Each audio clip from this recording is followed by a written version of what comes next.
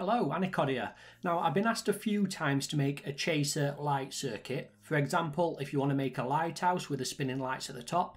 Unfortunately, the spotlight currently doesn't spin around, so we have to do something a little bit different. Now, this circuit is a little bit more advanced compared to the other videos, but it's not overly complicated, so stick with me and I'll keep it as easy as possible. Now, there's more than one way to skin a cat with this circuit.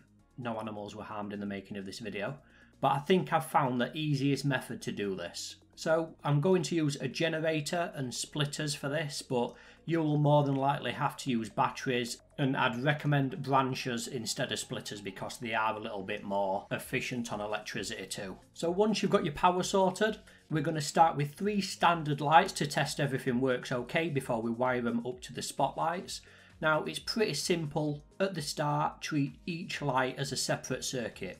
So all 3 lights will need their own timer switch, all 3 will need a branch, and finally all 3 will need a blocker.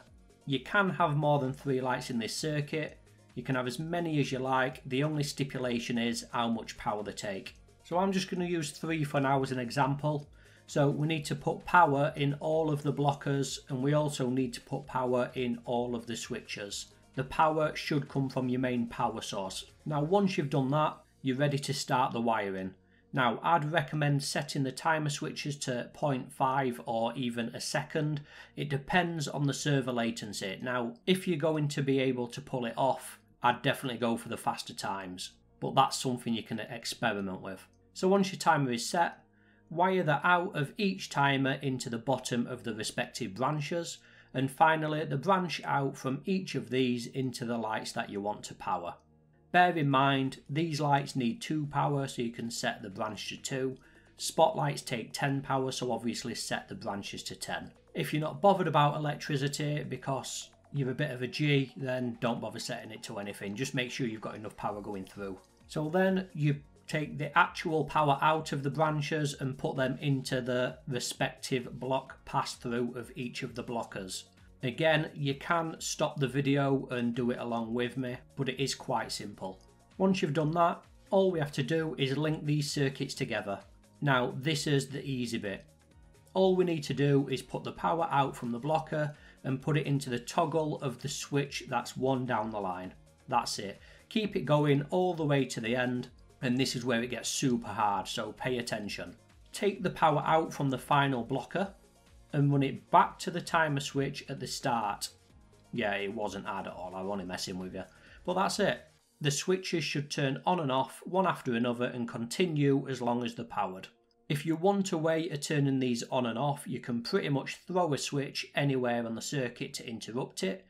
I use the wire between the power and one of the blockers. Once you turn the switch on, it'll activate your circuit, and once you turn it off, it'll obviously turn it all off again. Now, this wouldn't be a typical AniCod video unless I did something with a circuit, so I built my own lighthouse. I stuck it on the coast using 4 spotlights, and this means I had to use 4 sets of circuits joined together to activate it. For this example, I sped up the lights to 0.3, and luckily the server was fine, so I sat back and enjoyed the work. If you want the lights to run more smooth, I would suggest adding more lights in a circle, and obviously the more lights, the smoother it'll be. Obviously, it'll take huge amounts of power, so take that into consideration when you're making this.